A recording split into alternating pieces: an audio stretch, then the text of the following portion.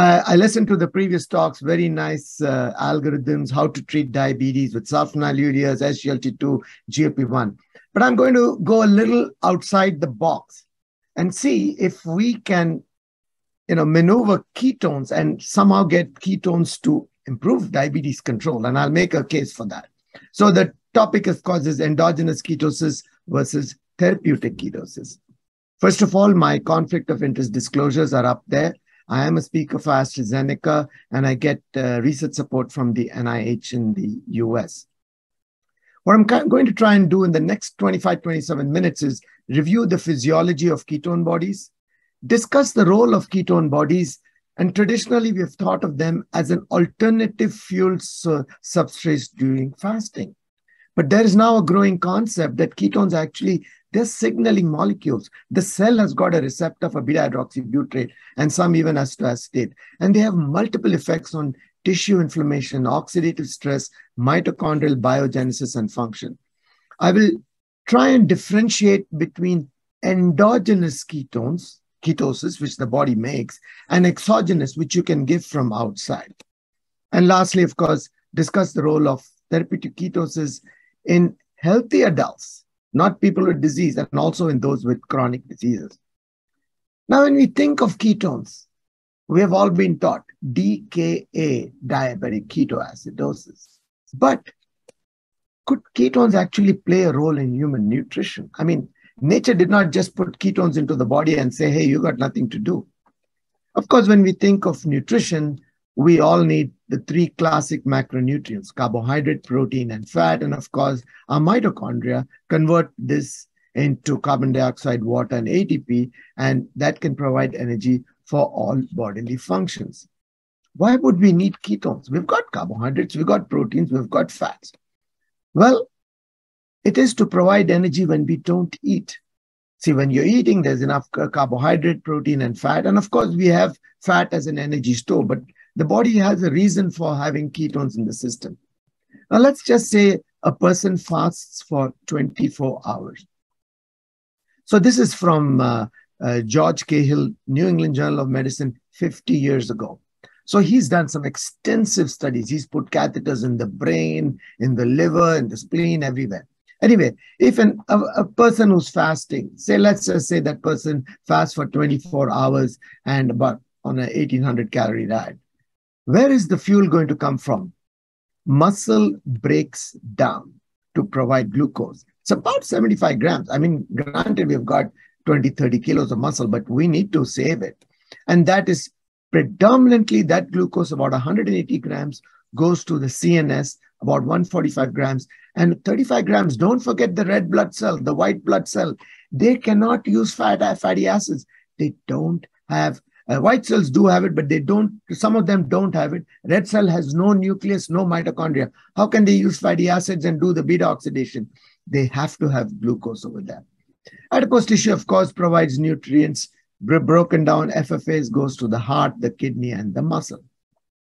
But when you fast for more than 24 hours, you can't be breaking down your muscle. Muscle has to be spared.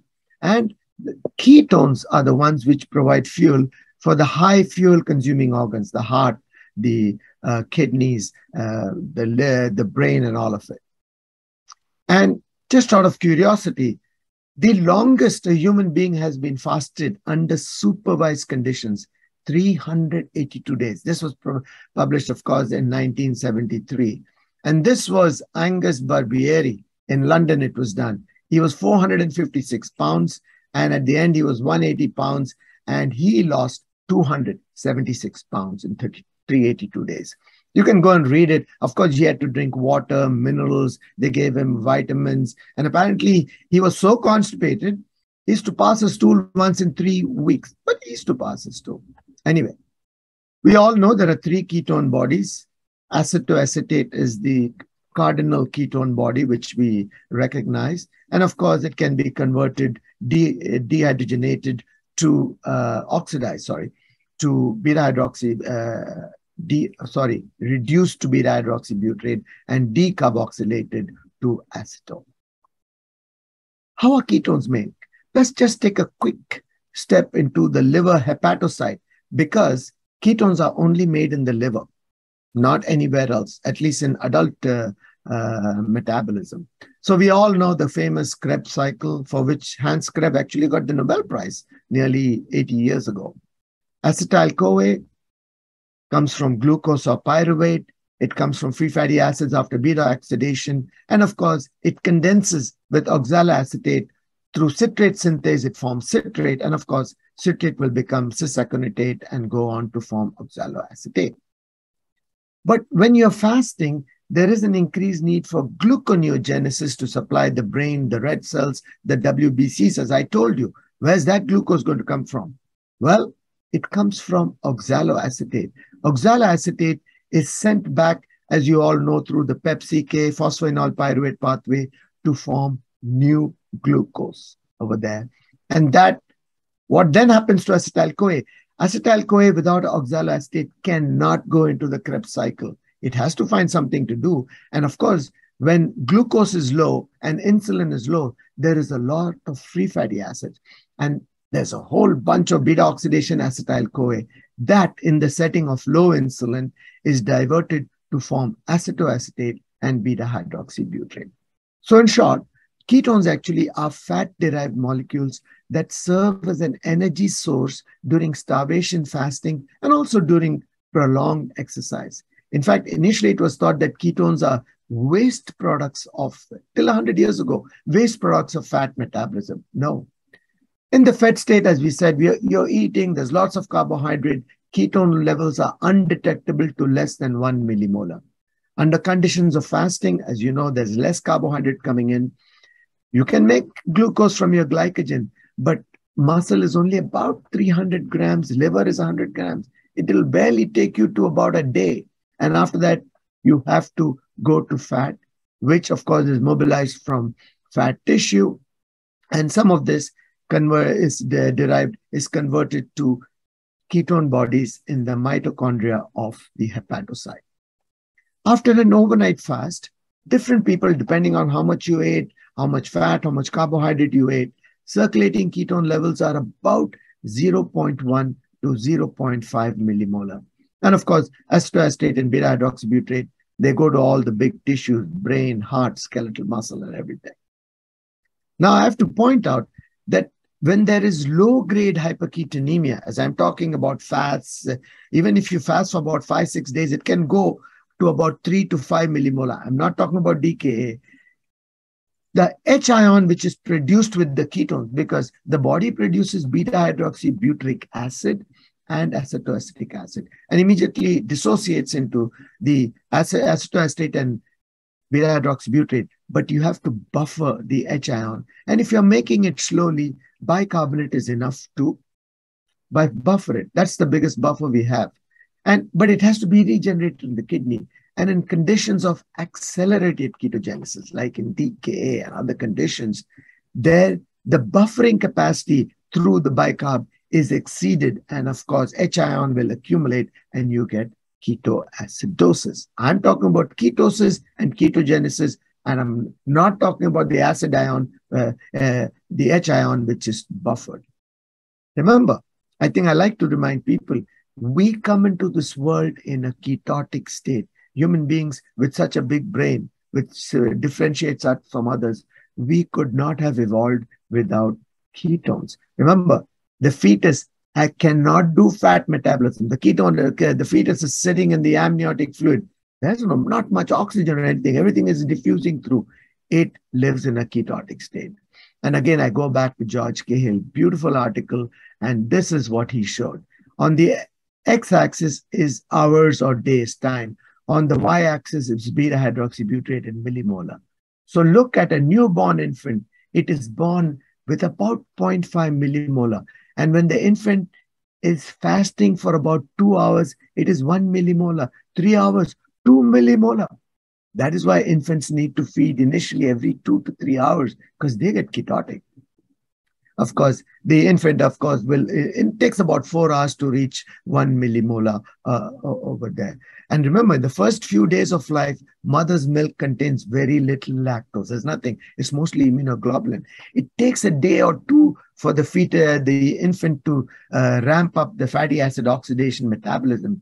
And that's why in the first week of life, all infants will lose and they'll burn up the fat which they come into this world with. And of course, the same amount of ketones in adults, you have to fast for about 24 hours or more. Women became ketotic a little bit more than men. The infant comes in ketotic. We have to fast for about 24 hours over there. Are ketones good?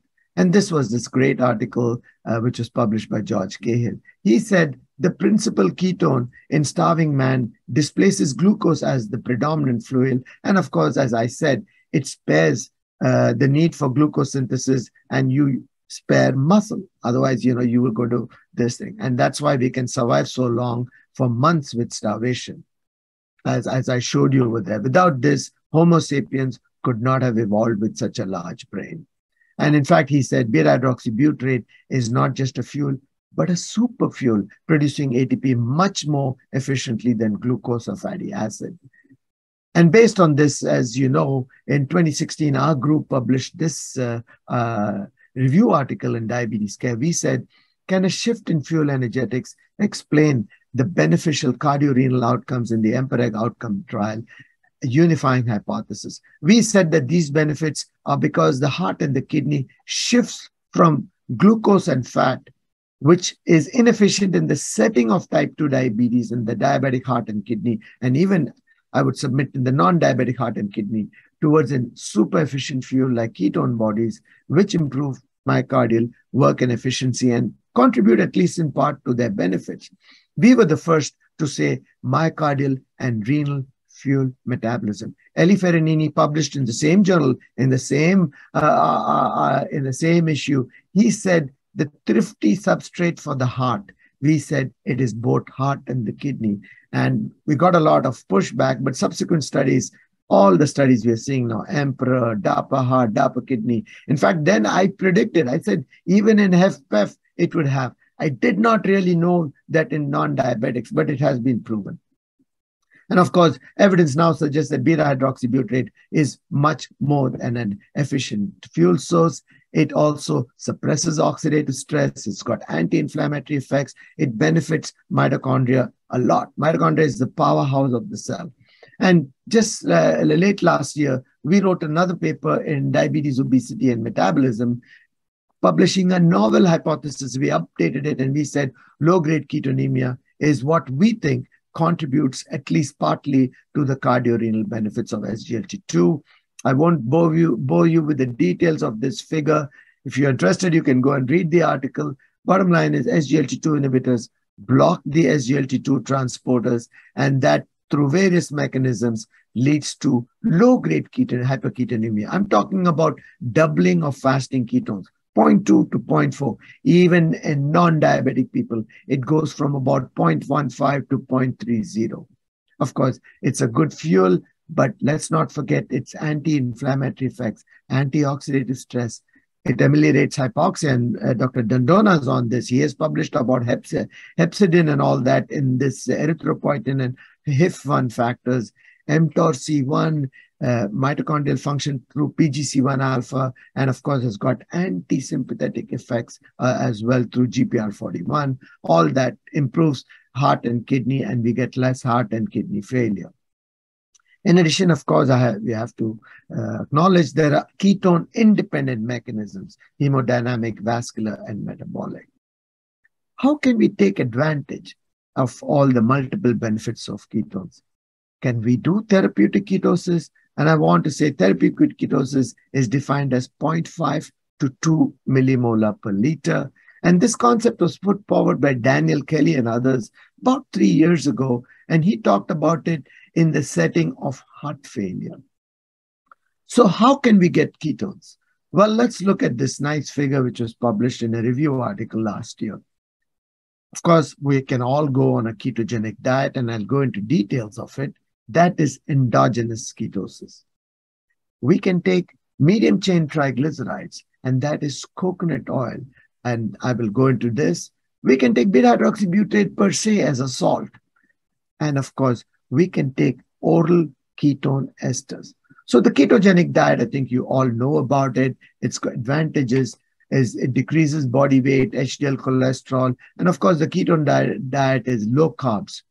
What is a low carb? According to international guidelines and definitions, it's less than 135 grams per day. That is what the maximum the liver can put in. And of course, we all need at least 200 to 250 grams of carbohydrate per day. So once you fall below 100 and below 50 for sure on this diet, and it has been used since the 1920s. Disadvantage, of course, it's not easy to adhere to. You may risk your body glycogen stores. There's a risk of dyslipidemia. Cost is low. And of course, ketones remain elevated the whole day. Let's talk about medium chain triglycerides.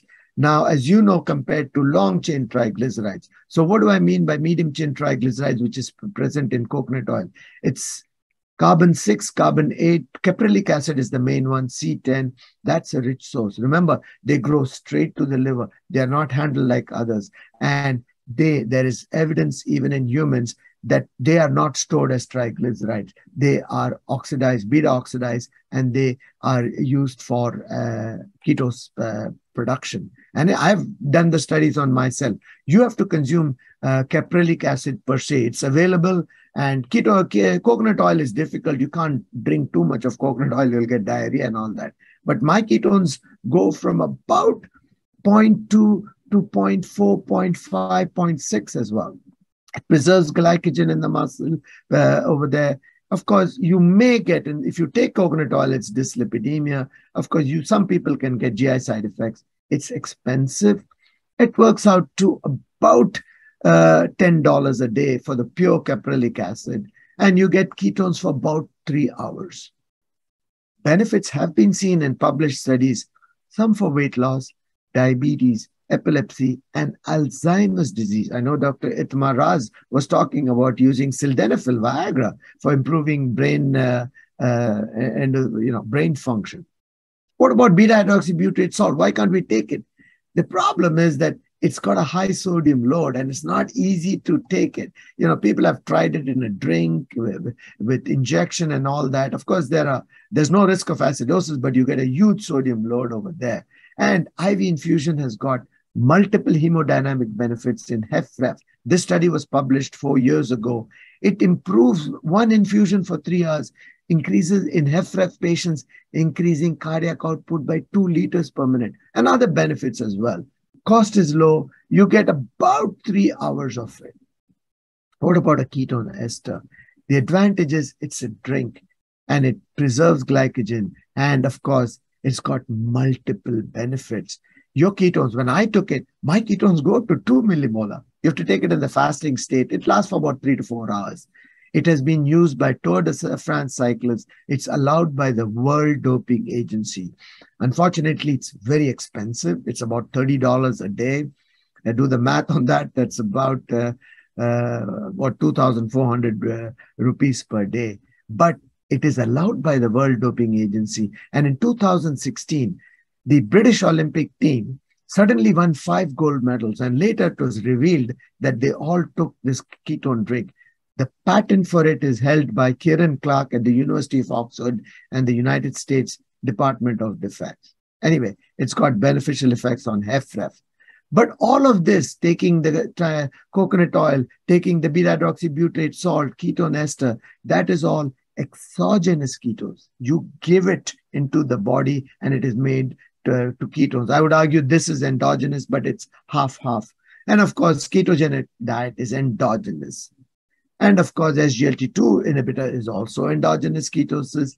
It's about twice baseline. Fasting.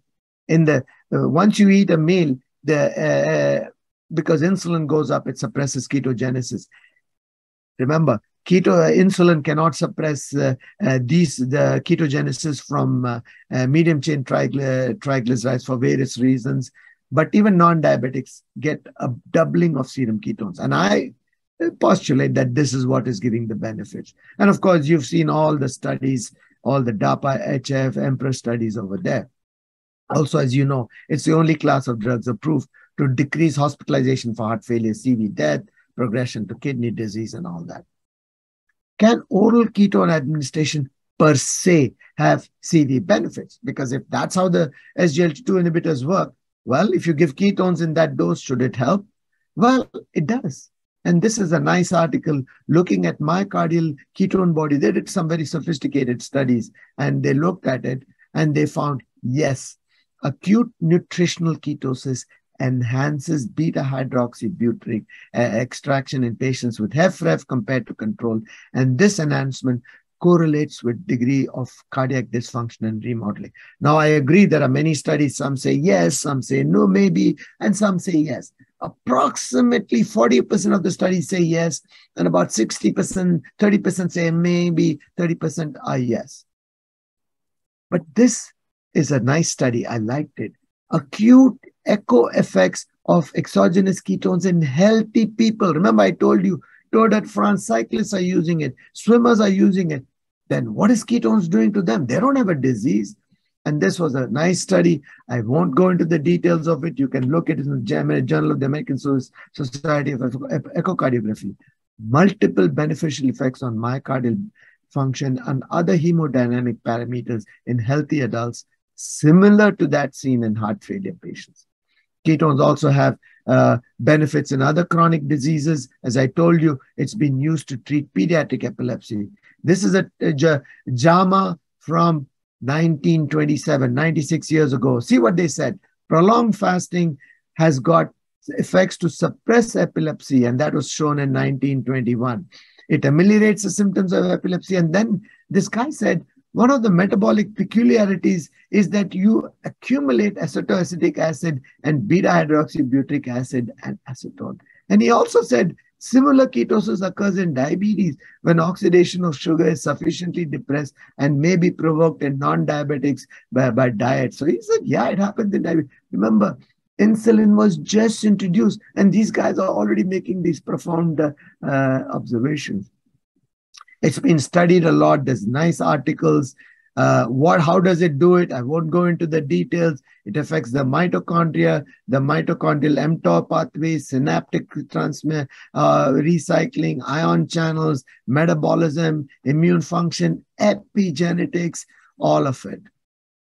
If you look at clinicaltrials.gov, ketones and cancer, let alone for everything else, 86 studies are going on. The big thing is, can ketones slow down aging? Can we slow the biologic clock? I think there was there are some people who talk a lot about slowing the biological clock. And this is a nice article which looks at beta hydroxybutyrate and its effects on age-related pathology. As you all know, we cannot stop the biologic clock. We go older, and of course, we get all the age-related diseases, cancers, dementia, cardiovascular disease. Remember, the biggest risk factor for a heart attack or stroke in any calculator is age, the older you are. Independent of course, your LDL, blood pressure, A1C matter. If beta hydroxybutyrate can slow the biologic clock, can we improve metabolism, age slower? We can't stop aging, and neural regeneration. And studies have shown, small studies, this is medium chain triglycerides in patients with Alzheimer's, randomized, double-blind, placebo-controlled, and with an open label extension. And they showed that up to 9 months, there are stabilization or improvement in cognition through various, the mini-mental score, the Conigram scores and all that. Small studies, early days. But guess what? The NIH, the National Institute of Aging, has become involved. There is a study just started. It's on clinicaltrials.gov. They want to see if ketone ester can improve biomarkers of brain metabolism and cognitive performance in cognitively intact, because we all have age-related cognitive decline. Oh, what's his name? What's that name? I forget this name. Anybody above 55 years old, and they're going to do the study. I think we need to prove it once and for all. What about ketones and diabetes? What was the treatment? Let's look back to what was the treatment of diabetes before oral agents and insulin. I'll be finishing in another 2-3 minutes just for time. This is Elliot Johnson This is what he wrote in 1916, 1,000 cases. It's fascinating if you go and look at his original article. He published it. He said, when I'm asked to see a new case of diabetes, I beg the physician, don't change the diet or just stop all the fat until he sees me. And then he omits the fat. After 2 days, the protein is gone, carbohydrate is halved, and then the patient is on 10 grams of fat, and then this is a keto diet. 6 years later, we got insulin. And then, of course, 90 years later, 10 years ago, we got the SGLT2 inhibitors, and the editorial in Lancet was turning symptoms into therapy. And I submit SGLT2 inhibitors have shown robust cardiorenal benefits, which are at least partly due to changes in fuel energetics through ketones, which also have other pleiotropic benefits. I showed you over there. Studies are going on to see if you can give small doses of ketones, and that at least will support the hypothesis. Will exogenous therapeutic ketosis also have similar benefits? I don't know. We have to find out. So in summary, I think ketones are more than an efficient fuel source. They are signaling molecules with multiple benefits. I've shown you some of them. There are several ways I've shown you to achieve therapeutic ketosis, endogenous, exogenous. Ongoing studies will clarify the potential cardiac, renal, neurologic, and other benefits of ketones in healthy people and those with heart failure and other chronic ailments. Remember, healthy people also, sorry. And I think in the interest of time, I'll stop over here. Thank you very much. And I look forward to questions. I'll stop sharing.